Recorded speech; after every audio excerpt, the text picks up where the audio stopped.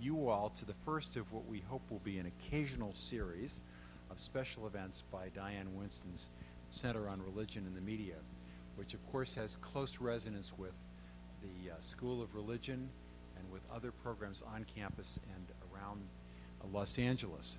But we are particularly excited because Diane is the first person to hold a chair in media and journalism, we think, any place in the country. It's a very, very important post, and she's doing wonderful things here, but this series of talks will be particularly important. And then secondly, I'm pleased, although Diane will be introducing him, to just say a special personal word of welcome to David Domke, who's going to be our speaker today, both because David shares many friends in common with many of us in the room, including my friend Ted Van Dyke, who had first suggested that he talk here and who's a graduate of and involved with his program at the University of Washington, but also because, David, the topic that you've been working on for these last several years is so important today, so much in the news, and I will be a shill for your book here, God Willing, which is for sale after the program today, and I hope that many of you will be interested in purchasing this book.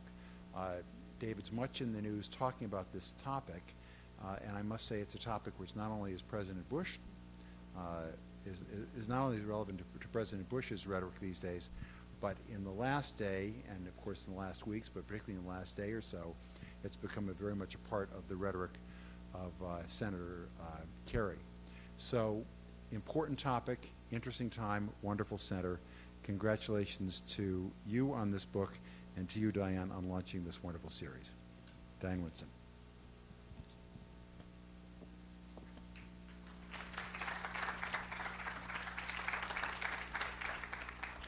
Well, don't applaud yet, because I have to see if I can actually hold the microphone, read my notes, and put on my glasses.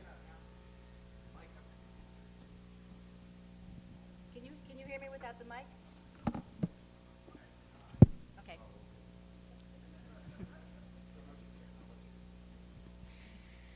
Was religion always so deeply implicated in American politics? Well, there were a lot of voters who didn't want to support Thomas Jefferson because they didn't like his brand of religion. There were others who didn't want to vote for Lincoln because he didn't go to church enough. There was Woodrow Wilson, who wanted to spread his idea of Christian mission around the globe. And of course, there was President Eisenhower, who gave what my favorite quote is on the topic. He said, "Our government has no sense unless it is based in a firmly held religious faith, and I don't care what it is." But what we're seeing now is quantitatively and qualitatively different. Now, it's not exactly new. The conservative religious movement has been building for at least 20 years, and a constellation of forces, including new technologies, media conglomerations, the fall of communism, and the rise of political Islam, has conspired to give it a political platform that perhaps its fathers, Richard Viguerie, Ed McAteer, and Paul Weyrich, probably never dreamed of. Moreover, the politicization of the conservative religious movement has spurred others to think of themselves as political religious blocs, most noticeably white Catholics and what we're beginning to see now, which is the progressive mainliners. This is also, as Jeff alluded to, convinced politicians they need to take religion responsibly. And as he mentioned, we saw that just this weekend with John Kerry's speech. Last but not least comes the press. And you've noticed, as I have, the last week or so, there's been a slew of articles about religion and politics in the media. Ron Susskind had a very intriguing piece in the New York Times Magazine section last weekend, and that's been followed by a lot of blogging and a lot of local newspapers doing their own versions of the story. We could not ask for a better guide through this thicket than David Domke. David is a professor of communications at the University of Washington, and he's a former reporter who worked at the Orange County Register and at the Atlanta Journal-Constitution. His interest is in how political leaders strategically shape public discourse, the way the news media reports on politics, and the implications for American public opinion and democracy. Although David was not interested in religion to start with, the more he listened to George Bush, the more he became convinced that he had to pay careful attention to what Bush was saying about faith. What Domke heard and studied and wrote about for the next several years resulted in the book that Jeff and now I will show for, God Willing, Political Fundamentalism in the White House, the War on Terror, and the Echoing Press. Reviewers call this book engaging and provocative, and I recommend it to you as an excellent study of the religion and political nexus linkage that's going to be with us whether or not Bush wins again. I think that we are seeing a real change in the way Americans understand faith in the public square that's going to last probably most of our lifetimes. With that, I give you David Domke, and I hope you will enjoy him as much as everyone else who has heard him today has. Thank you. Did you have some water? Did you have a water?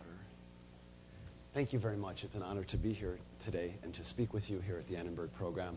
The work that has come out of the faculty here and the students that have come here and come out of here and have come up to work with us have been a real pleasure and informative upon my work that I'm going to present for you today. So there is a tie to the Annenberg program here today, both in the scholarship that I draw upon and in the people that have worked with me on this project.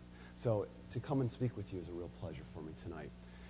I've lost my voice a little bit today. It'll come back as I go because I'll get excited about what I'm talking about. So please just give me a moment to get warmed up.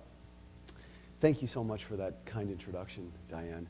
Here's where I want to start with a quote from John Kennedy in 1960.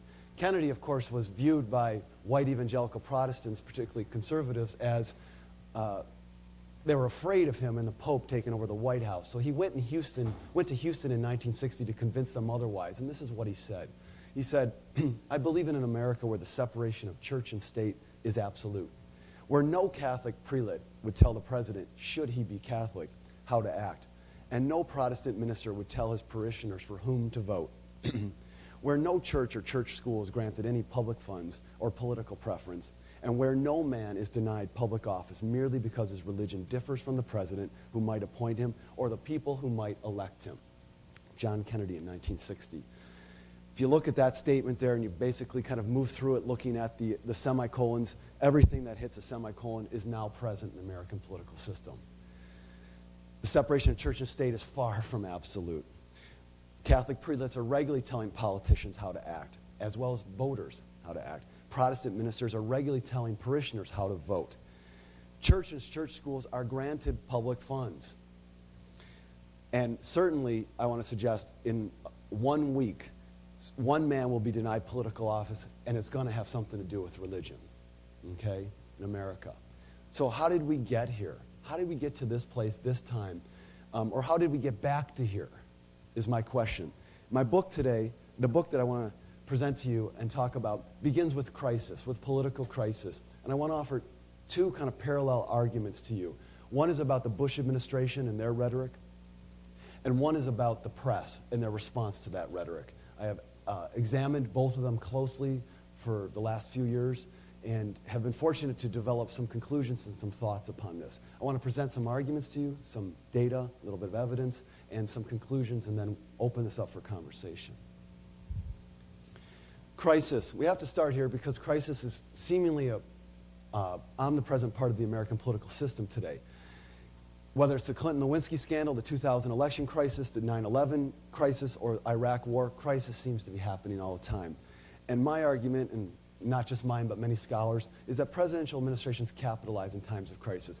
You don't have to be cynical about American politics to believe that in times of crisis, political leaders use it to their advantage. They push agendas because the crisis gives them an audience and a context to do it.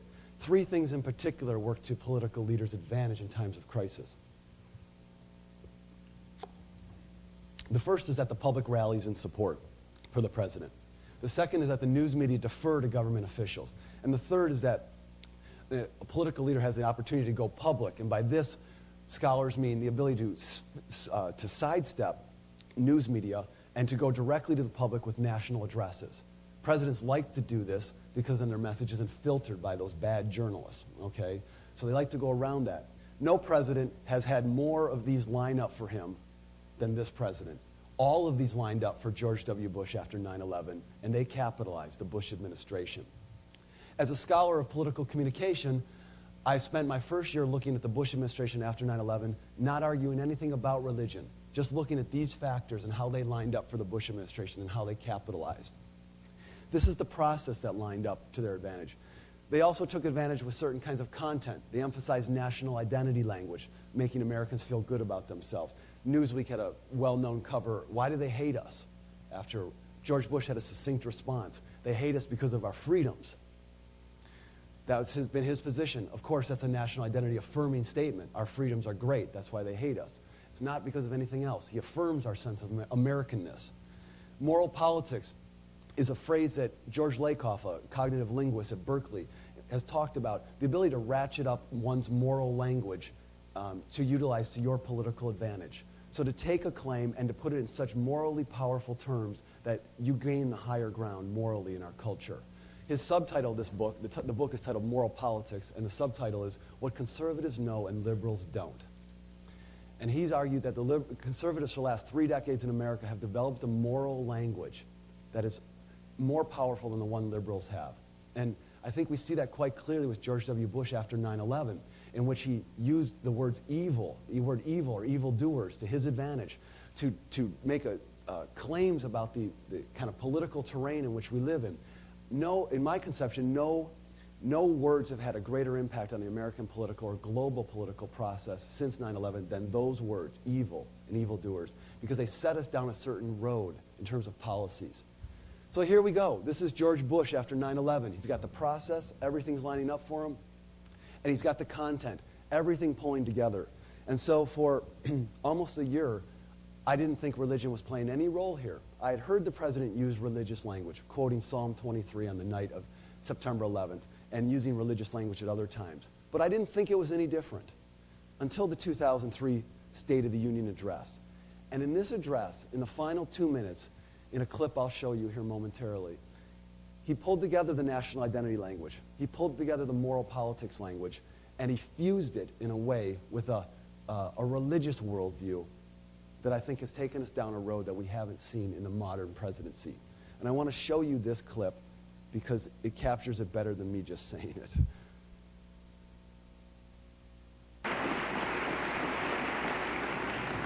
Many challenges abroad and at home have arrived in a single season. In 2 years, America has gone from a sense of invulnerability to an awareness of peril, from bitter division in small matters to calm unity in great causes. And we go forward with confidence because this call of history has come to the right country. Americans are a resolute people who have risen to every test of our time. Adversity has revealed the character of our country to the world and to ourselves.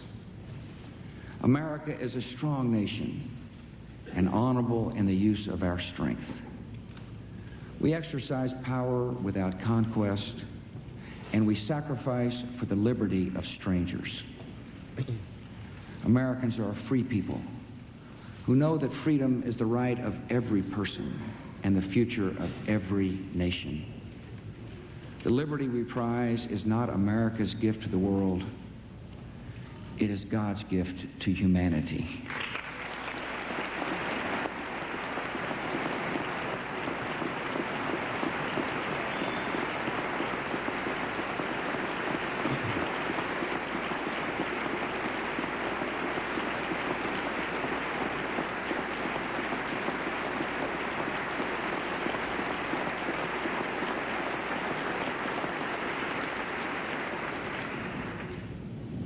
We Americans have faith in ourselves, but not in ourselves alone.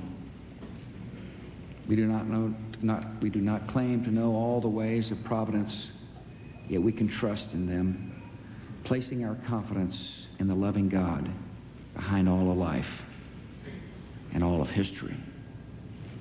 May He guide us now, and may God continue to bless the United States of America.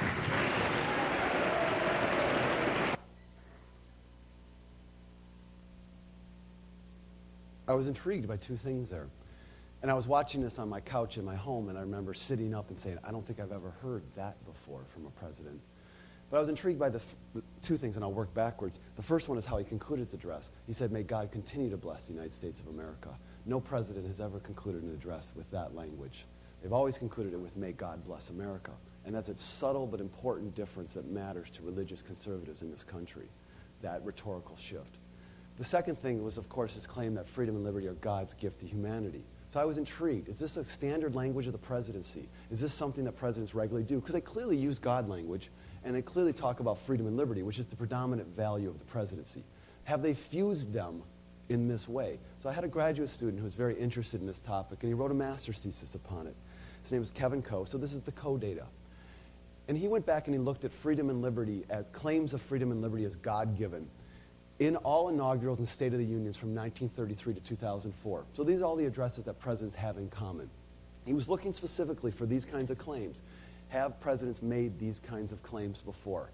And what he found was that Ronald Reagan and George W. Bush, in 5 of their 12 addresses that he examined, did include such a claim, freedom and liberty as God-given.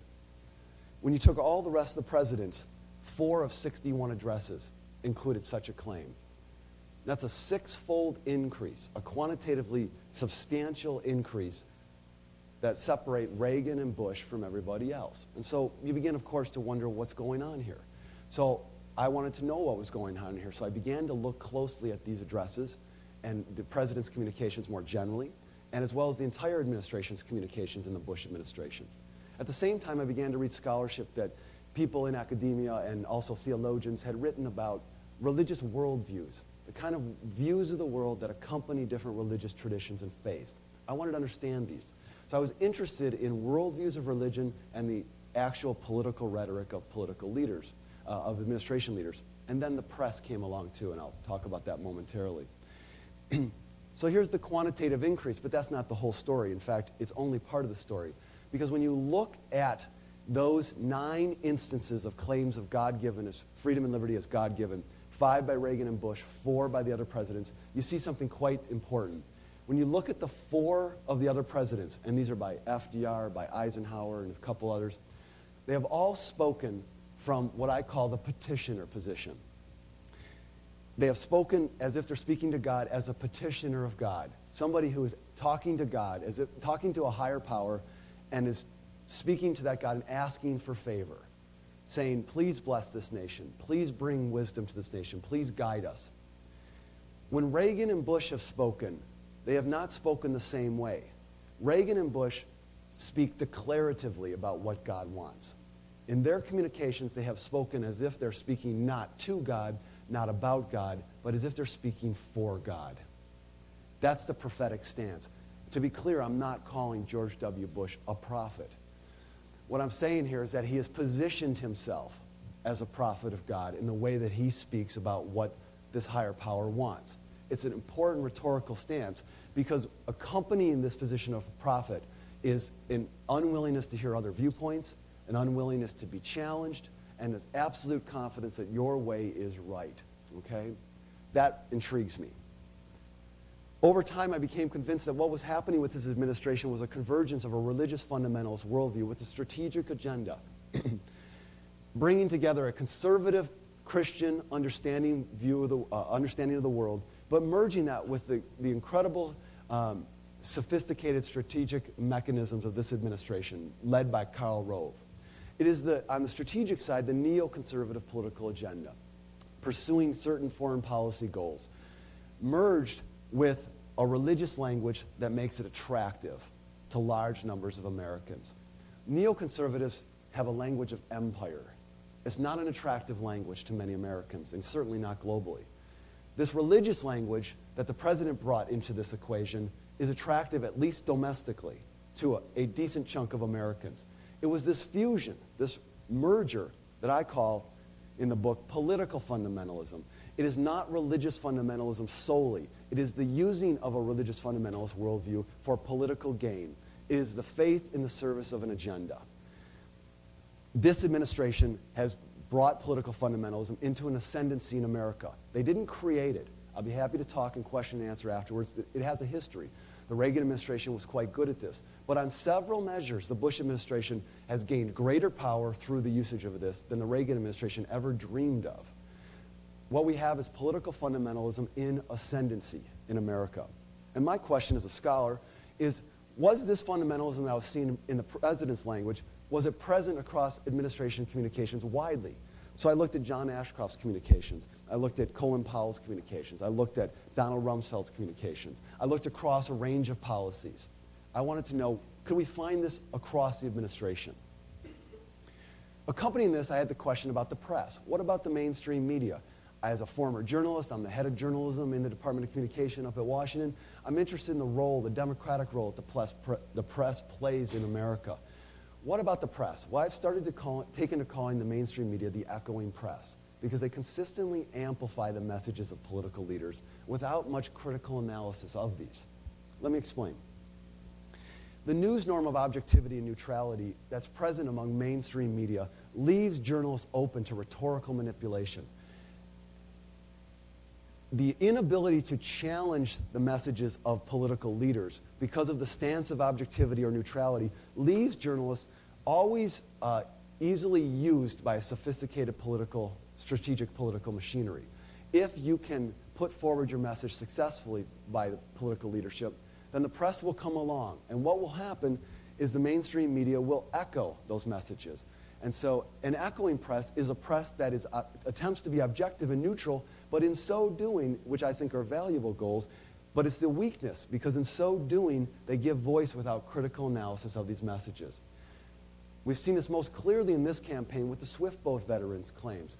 In buying advertisements and then getting their message widely covered in the news media, on cable as well as newspapers, the Swift boat veterans' critique of Kerry was echoed widely without much critical analysis. This echoing effect occurs most successfully if political leadership can stay consistent in their message. The Bush administration are masters at staying consistent in their message. Remarkably so. You can look at the Bush administration and you can read something George Bush said 6 months ago, perhaps 9 months ago, perhaps in 2001. And he says the same thing today.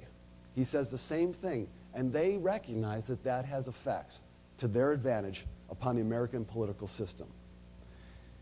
When you add crisis, as we have with 9/11, and you add media conglomeration and the reality that we have fewer diverse voices out there, this increases the echo also. Before George Bush ran for office, somebody told me who had covered George Bush in Texas when he was governor, had said he is the luckiest politician ever. This is before he ran for office, for presidency.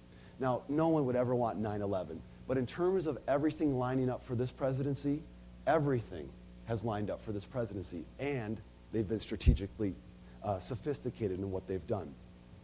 My question for the press was have the Bush administration messages been amplified across 20 newspapers and 3 broadcast networks? So working with graduate students, I examined 20 leading newspapers in this country and 3 television networks, evening newscasts, to see if the Bush administration's messages were consistently picked up, amplified across those messages. To be clear, my argument about the echoing press is not that the press is never critical of the administration. The press is. And when you look at the lead up to Iraq, there's several instances when the press, in my data, challenges the administration's policies. My interest is, does the press, even in that criticism, and certainly in the positive treatment of the administration, pick up the language and the messages of the administration and echo them? Do they give them voice? Do they consistently do this? In my belief is, as a communication scholar and as a former journalist, is that in echoing the messages of the administration, even if they're critical, they serve the purposes of the administration. Because those messages set the parameters of discourse around which the policies are created. So the policies come on top of the foundation of the rhetoric. They don't precede the rhetoric. So to win the war politically, I should choose a different metaphor, I'm sorry. To be successful politically in this country, you need to be the one who lays down the foundation of discourses around which the policies are even debated. So the echoing press is a question about, is the language adopted by the administration, not whether or not they ever disagree with the policies. I believe firmly that this administration will happily tolerate criticism from the press as long as their messages get covered, amplified in the press, okay? So, you know, the problem with being someone who studies this stuff is when you get an idea and you get interested, you kind of work on it nonstop for the next 6 months. So I worked on this nonstop for the following 6 months after getting these ideas, and I had a group of people working with me. It was an exciting time. And I examined the press and the administration for 20 months of analysis, from 9/11 through May 1st, 2003. The reason I concluded in May 1st, 2003 is because that's when the president went on the aircraft carrier and declared a mission accomplished in Iraq. It seemed like a good bookend point for this analysis. In this 20-month period, we had a remarkable set of policies enacted by this administration.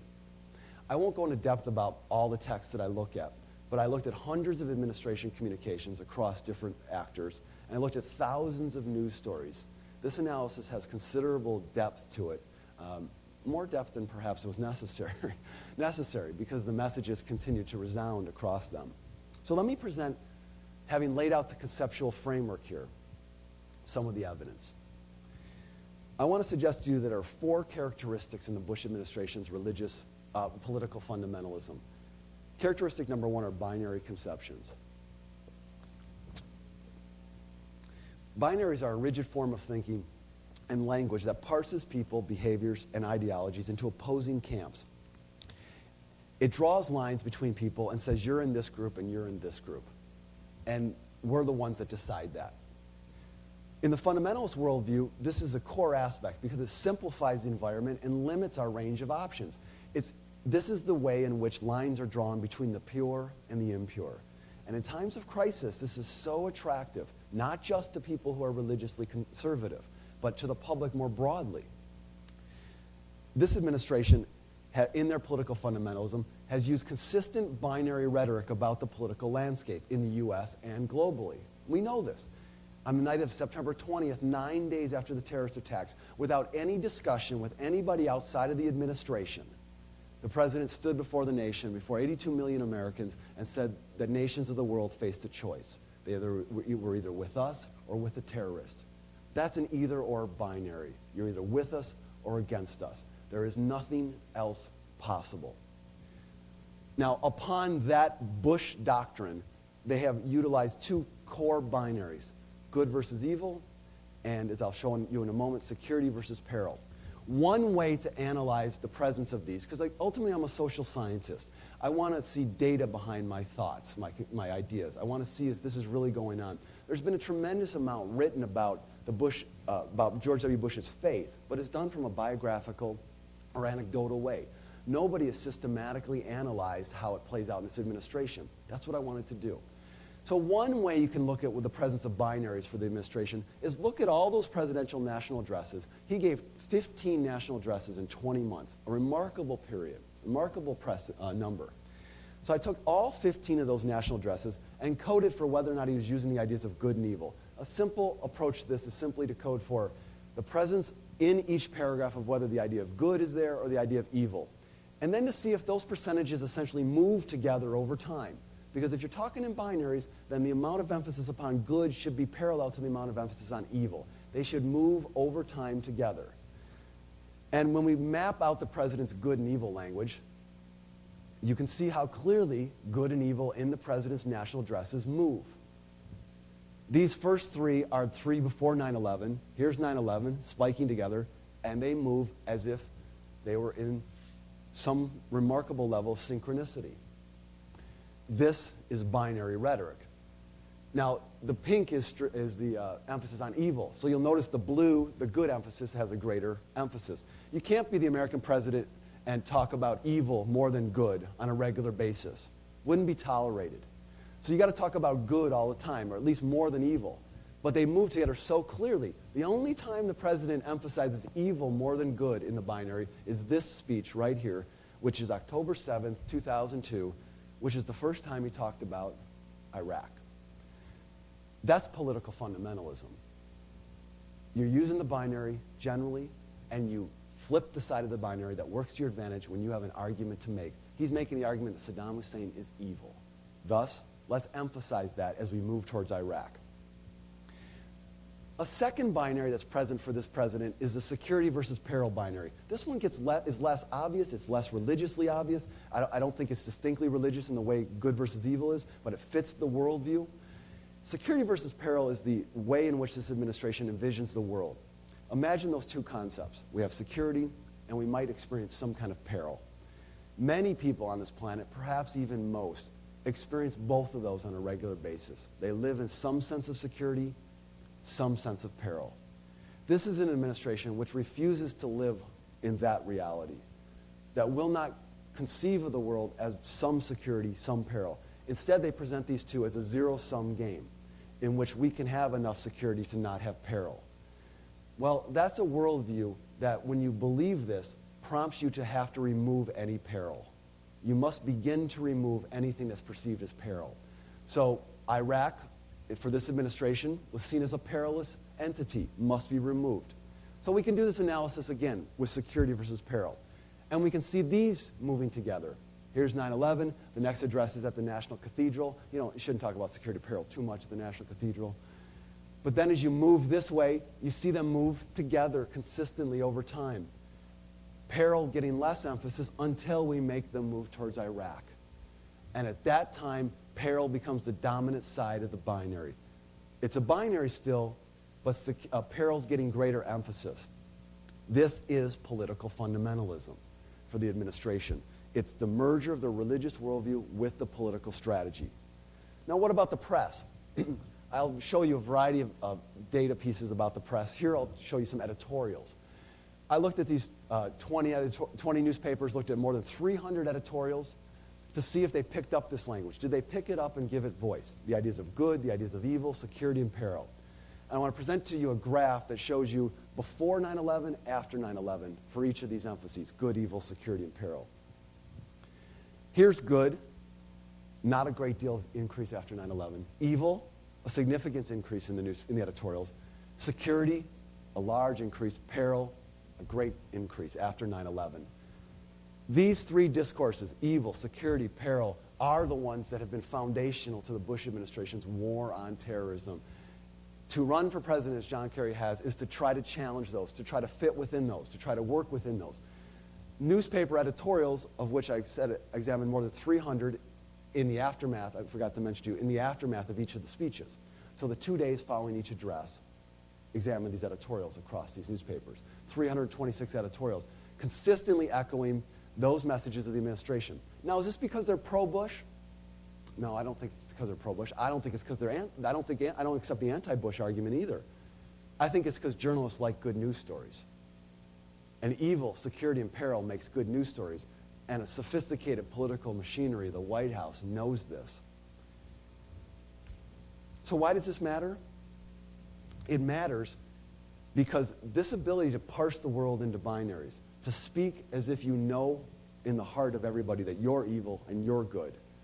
And if we take you out, we'll be secure. But if we leave you, we'll be okay too. That ability to speak is what I consider to be the great superpower privilege. To demarcate the world in ways that work to your advantage and that you can then operate on that world to your advantage. It's a position in which for Americans feels fairly comfortable. Aren't we just calling evil evil? Isn't that evil? But to make those kind of claims by anybody is experienced globally not as somebody just making those claims. It's experienced as arrogance. It's experienced as, who are you to tell me who I am and what should be done? That arrogance by this administration, grounded in a religious context, I think has done more to push nations away from the United States than any other entity of the Bush administration. They are troubled deeply by this either you're with us or against us policy. This is one characteristic. Characteristic two is an obsession with time.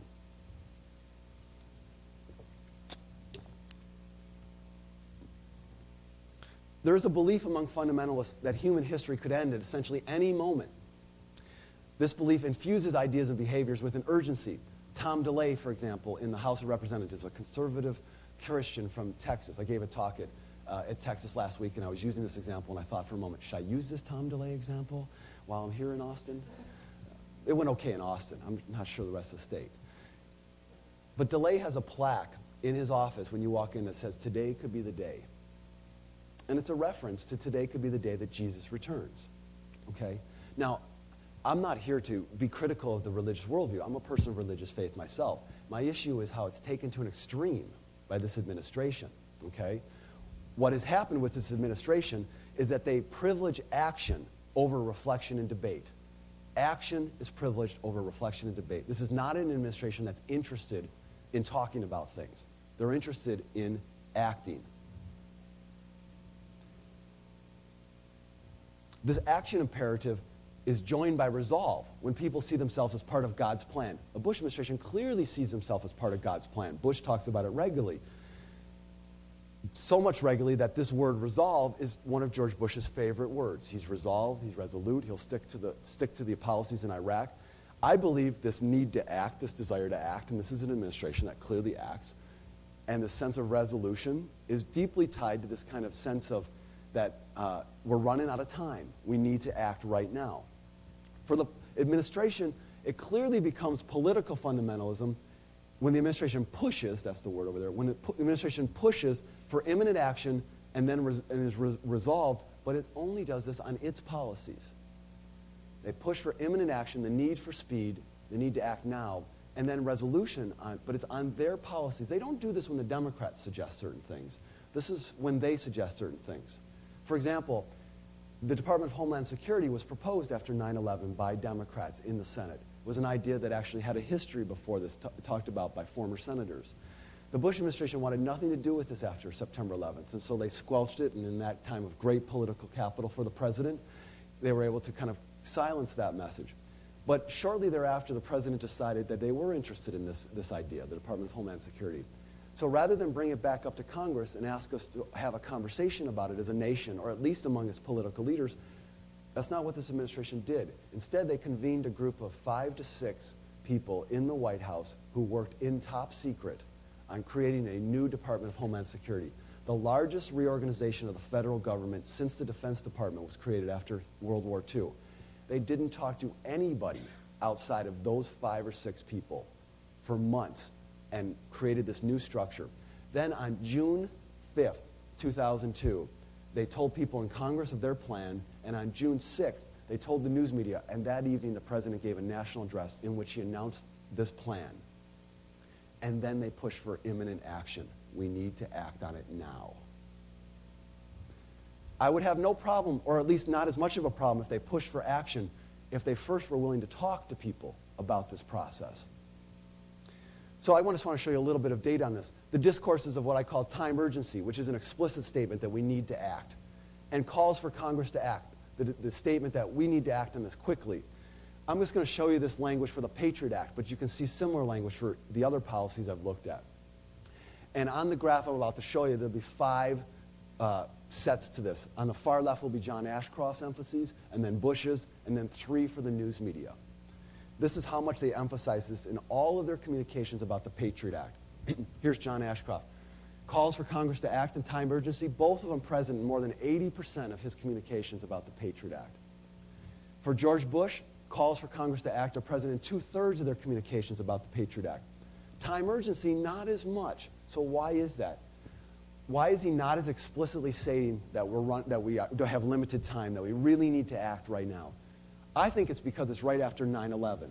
That this is a president that if he stood up right after 9/11 and said, we have limited time, it would have hurt them. Because it would have showed him in not a great position of leadership, saying, we have to act, he's worried, he's anxious. It wouldn't have been the most leadership-oriented position.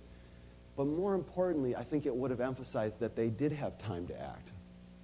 And that time to act was the 9 months before 9/11, when they had been told about the urgent threat that was terrorism. So the fact that the president doesn't emphasize it suggests to me that it's a strategic move. I'm further convinced of this because when I look at the Department of Homeland Security discussion, which happens several months later, and I look at Iraq, which happens months after that, this emphasis upon time urgency, the need to act right now, goes way up for the president as we move farther away from 9/11. Either case, they're emphasizing the need to act right now. In the paper yesterday, I opened it up, and the president said, we want a bill on our desk as fast as possible for the 9/11 recommendations. But first they rejected those. Now they want them.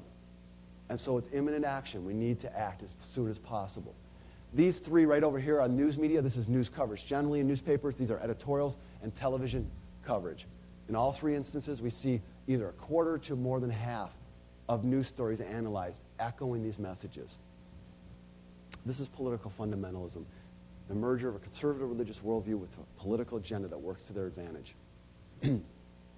Why does this matter? It matters because the administration isn't interested in talking to people, they're interested in acting. I want to read you a quote from Ron Susskind's New York Times piece this past Sunday, in which he talked about the Bush administration. And it's right on point to this idea of action. This is Ron Suskind, who's written about from the insides of the Bush administration, quoting people there. I want to read you one paragraph in which Suskind is talking to an aide in the White House, somebody in the White House.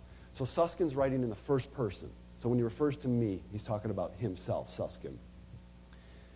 The aide said that guys like me, Suskind, were, quote, in what we call the reality-based community, which he defined, the aide, as people who believe that solutions emerge from your judicious study of discernible reality. I nodded and murmured something about Enlightenment principles and empiricism. I agreed with him. He cut me off. The aide said, that's not the way the world really works anymore. We're an empire now, and when we act, we create our own reality. And while you're studying that reality, judiciously as you will, we'll act again, creating other new realities, which you can study too. And that's how things will sort out. We're history's actors, and you, all of you, will be left to just study what we do. They're going to act. They have acted. The issue is that they act unilaterally in this process. Characteristic 3, a universal gospel of freedom and liberty. The Christian theology has the good news. The good news is the gospel in the Christian theology. Well, the Bush administration has the good news too, and it's the gospel of freedom and liberty. Among fundamentalists, they hold the beliefs and they act in certain ways in which they are thought to, there is the perspective that their beliefs and behaviors are thought to provide mandated universal norms for everybody. The ways that fundamentalists see the world are thought to be the way that we all should see the world. After 9/11, the president regularly talked about freedom and liberty as universal norms or God's wishes for all people. Now, theologically, I don't have a tremendous problem with the president saying that a higher power, God, wants freedom and liberty for people. Because if you believe in a higher power, then I'd like to think that that higher power wants freedom and liberty, not slavery or something, okay? So I'm willing to theologically accept that. But the problem is that what the president really means when he says this is that God wants U.S.-style freedom and liberty for the world. And so the Bush administration has consistently linked American policies that they declare are for about freedom and liberty with what God wants. In the third presidential debate, George W. Bush said this, I believe that God wants everybody to be free. So there's the claim. That's what I believe. And that's one part of my foreign policy. In Afghanistan, I believe that the freedom there is a gift from the Almighty. And I can't tell you how encouraged I am to see freedom on the march. Freedom on the march is a clear reference to Iraq. That's how he talks about Iraq regularly. What he has suggested quite clearly is that God wants freedom and liberty. We're pursuing freedom and liberty. Thus, God wants our policies. It's implied, could never be said explicitly. I went on Fox News and made my argument, and they said, where has the president ever said this? I said, well, he hasn't quite said that, and that's where you lose the debate on Fox News right there, okay? If you don't have the smoking gun, in that context, you're in trouble. So to make this suggestion that it's implied and that's every bit as dangerous, that's what my point is. My concern doesn't hold there, but I'm hopeful it'll hold here, or at least we'll be able to think about how that implication is very important. Bush is suggesting that God wants U.S.-style freedom and liberty for all. Scott Appleby, who's a theologian at Notre Dame, has called this a theological version of manifest destiny, in which the administration has taken the idea of manifest destiny and put it into theological terms, updated for the war on terrorism. So what about freedom and liberty discourse? Is it that present in this administration? Is it all over the place? Is it the universal gospel that I say it is? So I coded for freedom and liberty words. It's a very conservative coding, not politically, just in terms of finding this. I actually quoted merely for the words of freedom and liberty. Were they present in the president's national addresses? And how present were they? And then I looked at the editorials for the 2 days afterwards, the same 20 newspapers.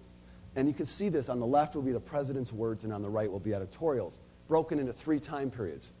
Here is Bush before 9/11, in which freedom and liberty words are present in 1 of every 10 paragraphs for him in his addresses. After 9/11, it's in 1 of every 5 paragraphs. And around Iraq, the Iraq War, the three addresses in my analysis that bracket the Iraq War, he talks about freedom and liberty in 1 of every 3 paragraphs in his national addresses. It is the freedom and liberty language in which he then comes along and occasionally issues his declarations of what God wants.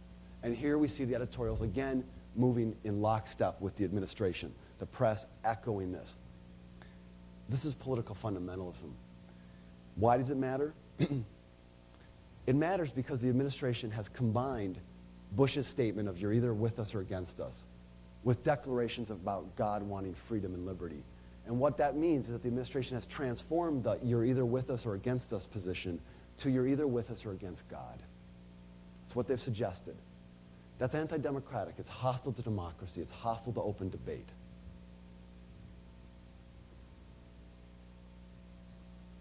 Final characteristic, an intolerance of dissent.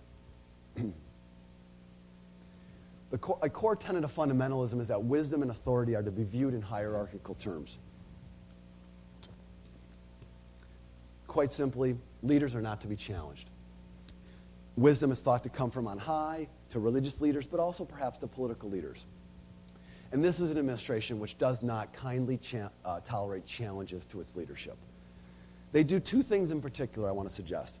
First of all, in their political fundamentalism, they emphasize unity as a normative expectation. This administration consistently talks about unity as a valuable, very important piece of the American political scene. I probably could accept that, except what the administration really means is that we have a position and we think all of you should be unified behind our position. Because they consistently talk about unity after they've launched a plan.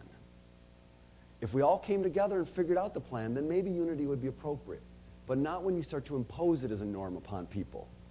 But this doesn't always work. We know norms don't always work. So you have to come behind it with the hammer. And the hammer is to make people pay a price if they disagree with you. Those who publicly challenge you must pay a price. And the administration makes people pay a price. And that price is twofold. 1, you're declared to be unpatriotic if you disagree with the administration. And 2, you're declared to be a threat to the nation. And this administration has done this consistently, whether it's Richard Clark, Paul O'Neill, Joseph Wilson, John Kerry, John Edwards. Consistently happens. Let me show you some of the presence of political unity language by this administration across three different policies. On the far left will be the Patriot Act, in the middle will be Homeland Security, and on the far right will be Iraq. This is the emphasis upon unity in this administration's language. Here's Ashcroft and Bush. An emphasis upon unity in 75 to 80% of their communications. Here's Bush. 90% of his communications about Homeland Security. Here's Bush, Powell, Rumsfeld. Bush, again, about 90%. Powell and Rumsfeld, not quite as high because they actually have to deal with people. So they're not quite as high. But right there. And look at the president. He's nothing if not consistent, right? About 90% unity. The people working with me on this analysis, after about reading 10 of them, you could pretty much read you knew most of them, what was coming, where it was coming. He would talk about unity, and he would talk about the war on terrorism, and so on. I want to be very clear. In all 3 of these instances, the Patriot Act, the discussion of the Department of Homeland Security, and the push for Iraq, in all 3 instances, the administration publicly announced the policy it wanted and then talked about unity. In all 3 instances, okay? But it only works, as I said, if you make people pay a price, or at least some people pay a price if they challenge you. And this is an administration which has done this consistently. I just want to show you one instance in December 2001. John Ashcroft came to the U.S. Senate in December 2001. They asked him to come to speak about 2 things. The military tribunals that the president had had created by executive order, and the treatment of civil liberties and civil rights by the treatment by the government of people of Middle Eastern descent and South Asian descent. Wanted to see them, wanted to answer, the senator wanted to talk to him about this from the administration. Ashcroft, just before Ashcroft came to the Senate, there was some very low-level criticism of him, very low level, but still it caught his attention. And for an administration that doesn't tolerate dissent, they weren't going to stand for it. So in his address to the Senate, in his opening remarks, he talked about some of these criticisms, and then he said this: we need honest, reasoned debate, not fear-mongering. To those who pit Americans against immigrants and citizens against non-citizens, to those who scare peace-loving people with phantoms of lost liberty, my message is this: your tactics only aid terrorists, for they erode our national unity and diminish our resolve. They give ammunition to America's enemies and pause to America's friends.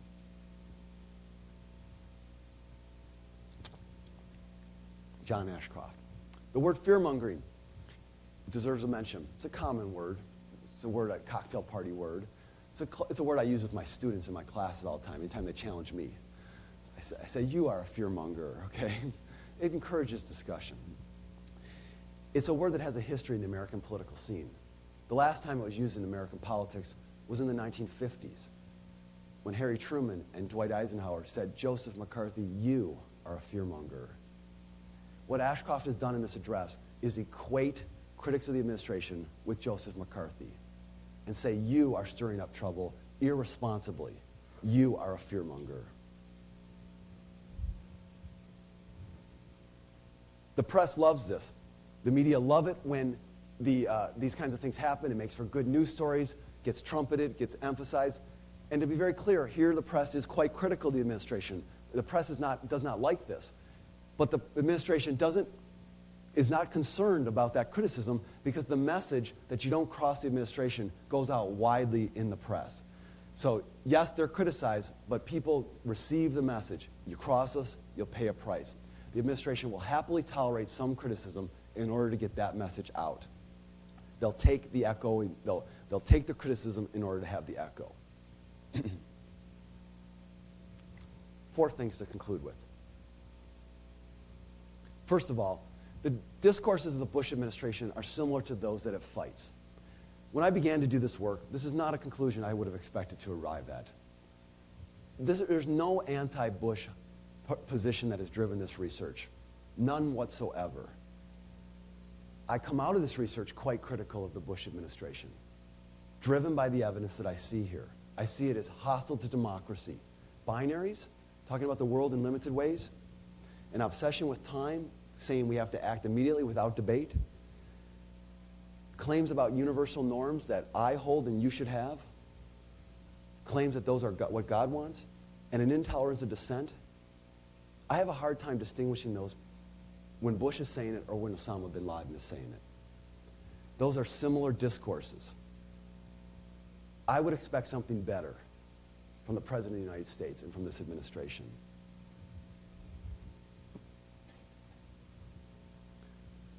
Second, it is a reality that democracy is always at risk when the press abdicates its responsibility for monitoring the government. I can accept that the media might be liberal and sometimes conservative others. My analysis suggests that the press has overwhelmingly echoed the administration in these 20 months that I looked at. When the press does that, when they are so deferential to the American governmental leadership, they abdicate their role as a check on that leadership to ways that hurt us. I'm pleased that in the aftermath of their poor coverage of weapons of mass destruction, that news organizations have apologized for this. The New York Times has, the Washington Post has. I'm pleased that they're willing to acknowledge making mistakes. As a journalist, of course I made mistakes. As a professor of journalism, I talk about my students about the importance of recognizing that journalists aren't perfect. I'm pleased that the press is willing to acknowledge this. I'm disappointed that the press had to acknowledge this. They deferred to political leadership in ways that, even if Bush is not reelected, will have long-term effects for America and the globe. Third, there's a fusion of politics and faith in this administration, and I think a fusion of politics and faith ultimately hurts both, to the detriment of both. When political leaders align themselves with a religious viewpoint or take it on for their political gain, they're unable to do the things that we need from political leaders, such as compromise, such as engage in open democratic discussion and debate. They're not willing to do that in the same way because they are tied to a view of an absolute view of the world that is hostile to that kind of democracy. I think that's unfortunate. From the faith side of things, to align with any particular political group puts the face of that group on your faith. George Bush is seen as the face of Christianity outside America today.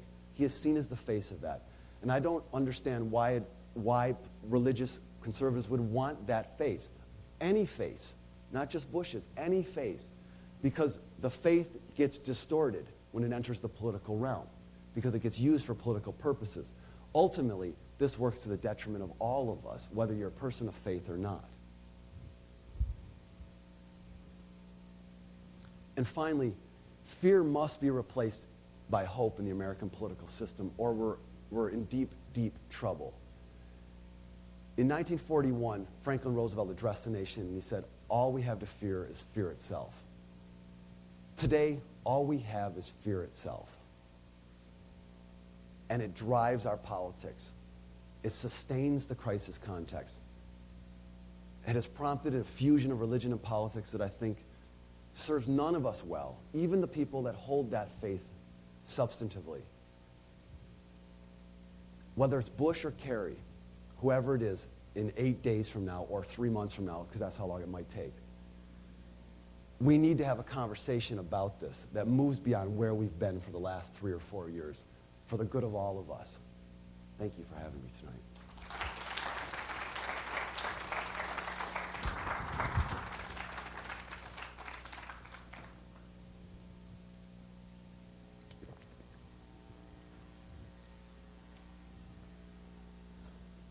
At this point in time, if we want to do any question and answer, please tell me first if it's going to be a tough question.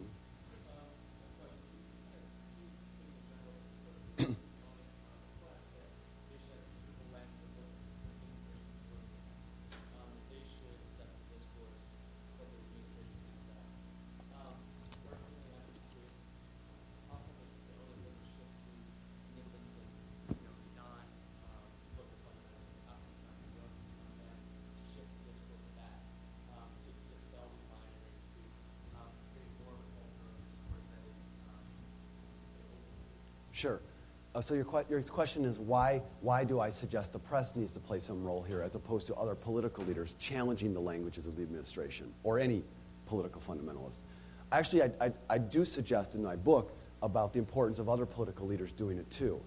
But in the absence of them doing that, which clearly happened after 9/11, it wasn't challenged, that the press nonetheless still has the responsibility to scrutinize the way faith plays a role in any administration. So for the press to wait for other political leaders to do this, I certainly want other political leaders to do it also. But for the press to wait for that is for the press to remove the role that I believe it's supposed to play in the American political system, to serve as its own checks and balance on government leadership, not just to rely upon other political leaders to do that. Because then essentially they simply serve other powerful people too. So if the press abdicates that entire role to merely another political leader, then the press is simply saying that it has no independent role in the American political system. And I don't believe that that's the conception of the press that will benefit us or that has served us well in the past. I believe we need an independent press that certainly listens to political leadership, certainly gives them voice, but doesn't merely echo them without thoughtfully thinking about other voices that could be present or scrutinizing those messages that they are giving voice to. Okay.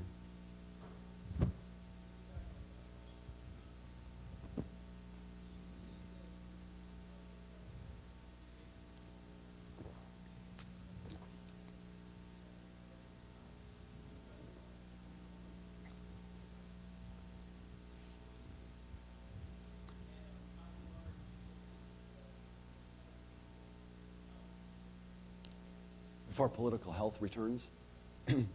So the first question is, do I see more of what I've advocated? Do I see some of that happening? I do see some of that happening. In the last month and a half of this campaign, I think there's been more written about religion and politics than in maybe 2 decades, last 2 decades, because so much attention has been given to the Bush administration's religious faith. As people write books, there's DVDs that have come out, there's films that have been out there, there's Kerry has become, back to your point, Kerry has begun to talk about this and to challenge the administration's rhetoric. So I think the press is beginning to move to a new, I think a threshold has been crossed in which the press now says, our model of covering religion is failing us because we're not being able to scrutinize it. I believe that claims about religion made by political leaders and the ways in which religion plays out in politics is one of the last great areas that politicians are really go unchallenged on right now. I think that needs to change. The exact model by which that can happen, I don't know for sure, because we're talking about things that aren't empirically verifiable here. How does it happen? I'm not sure. However, people like Diane Winston and our focus on media and religion in this country are having these conversations because if journalists are going to ignore religion, which they've essentially done, political journalists have essentially done for decades now, because they saw religion as a minor part of American politics, that's just not so anymore. And so that cannot continue if we're going to have political health. Because even if Bush does not win, John Kerry and the role of religion in American politics and the role of religion globally is so intensified now that it's going to remain important. So I think the press is beginning to take some important steps, and part of that's been spurred by the candidates, part of it's been spurred by outside actors, and part of it's been spurred, just journalists themselves taking it upon themselves. I think we need a lot more of that. I think it's crucial for our democracy, for when politicians make claims about religion or any religiously based arguments, that those are scrutinized in the same way that their claims are about health care or about Iraq. Yeah.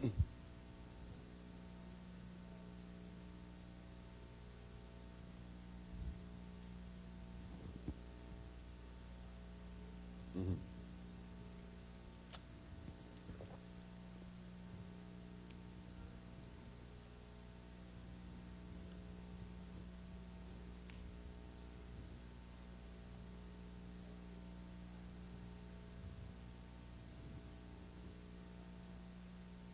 Right.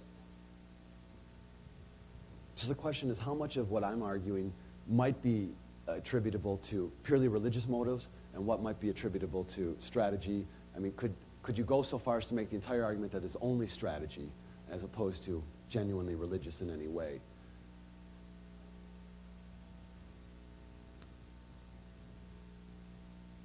Yeah. Yeah, and then are there certain people in this administration, or more generally in American politics, that it's more genuinely religious? Actually, I have spent a lot of time thinking about that question, because when I wrote this book, I do not scrutinize or do not interrogate George Bush's faith in this book. I don't go in and analyze whether I think it's real or falsified. I simply take it on faith that it's genuine, essentially. I simply say that this is what he says, and so I'm going to take it as it is. So when I wrote the book and had it read by other people, some people disagreed with me and said, you have to at least consider that this is all fake. Okay?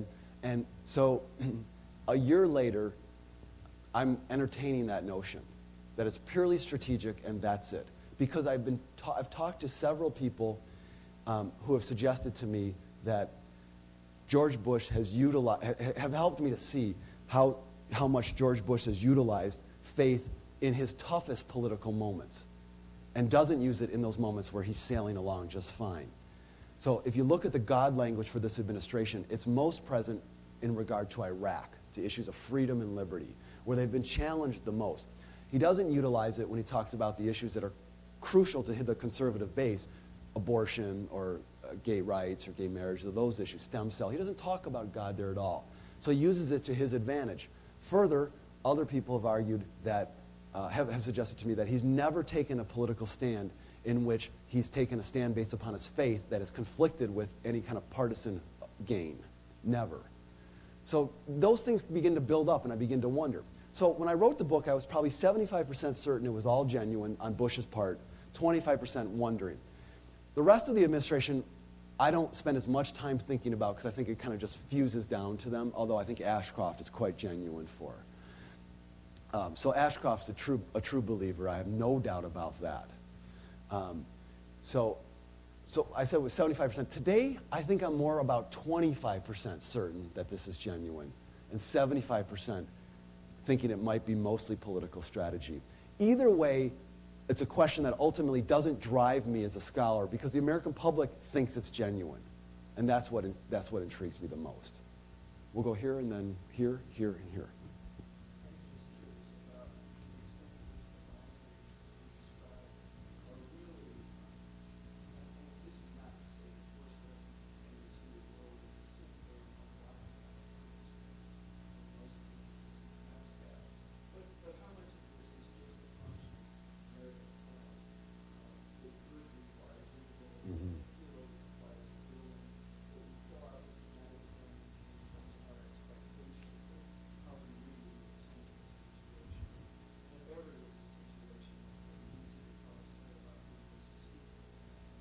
Yeah, it definitely, the narratives that go with the binaries or the gospel of freedom and liberty, those are powerful claims that weren't created by this administration by any means. They tap into Cold War ideas go way back. That's what makes it so politically powerful and allows the administration, whether it's genuinely religious or not, to declare that it's not religious. And they consistently claim that his policies are not religiously grounded, although they've begun to move a little bit away from that with freedom and liberty. I think that the context might have driven anybody to this kind of narrative initially after 9/11. I'm willing to accept that. And certainly politically, in terms of rhetoric and good news stories, binaries are effective. But I do believe that the American public, and certainly the white evangelical Protestants, Bush's base that are very important politically, do experience this in a religious way that's different. The base does, in a way that's seen as religious, as opposed to just merely just a statement about the kind of political moment of the time. This is good versus evil. This is, as Pat Robertson said just 2 days ago, this is Christianity versus Islam for the final end times battle in Israel. Okay, that's what this is. And that imbuing of the religious piece, because Bush himself has this kind of use of God language and the whole narrative about Bush's biography, I think has moved these binaries and other strategic elements beyond being experienced by the public as merely political. So even if it is nothing but political in creation, its experience, when you combine that with other Bush language and the context that we're in, that it's become this kind of fusion of religion and politics that's different than what we had before. Maybe it's close to what we had in the Cold War, in the height of the Cold War in the 1950s, and when Eisenhower and the Congress put one nation under God in the Pledge of Allegiance, and put in God we trust on money. But there we're focusing on the godless communism, and now that was the claim, and now we're focusing on the threat from extremist Islam. And so it taps into even deeper kind of religious battle pieces that I think. So ultimately, the motivation for this will always remain a black box to me. But when I look at public opinion data, people consistently talk about this president as a man of God, as a person of God. And I hear that claim all over the place from people who I really respect.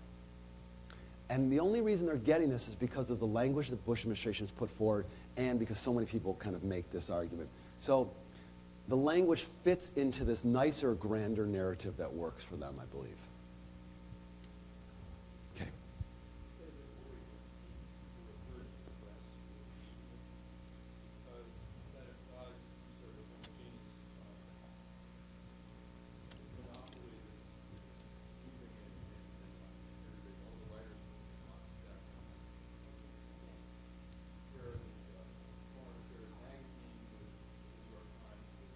Sure.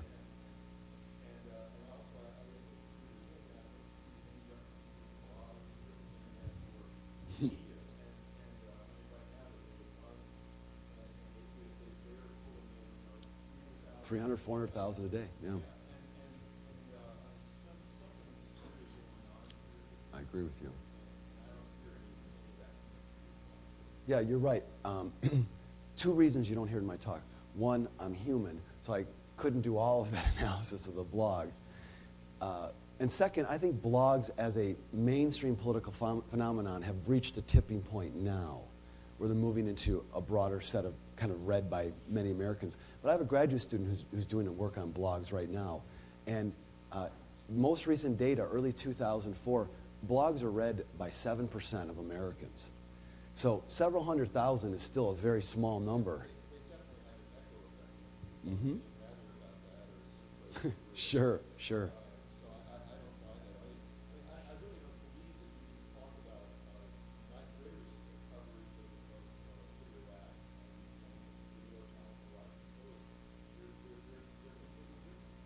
Well, in my analysis with 20 newspapers, 3 broadcast networks, I find them to be quite similar.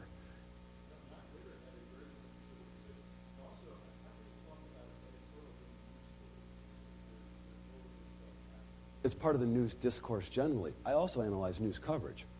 I analyze hundreds of news stories, hundreds of editorials, hundreds of television news stories. Consistently across all of those 3 forms of news coverage, the message gets echoed.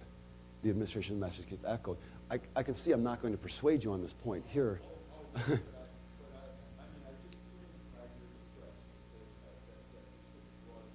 Yeah.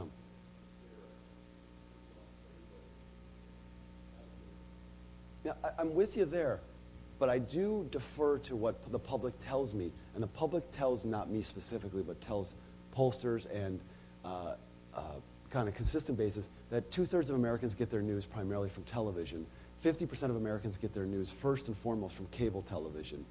And so the internet is important, but the internet is to the left like the talk radio is to the right, generally. It reaches and activates, I believe, a group of people that are networked among each other. I don't think it reaches the mainstream of Americans so far, but I'm getting more and more interested because I think it's moving that way.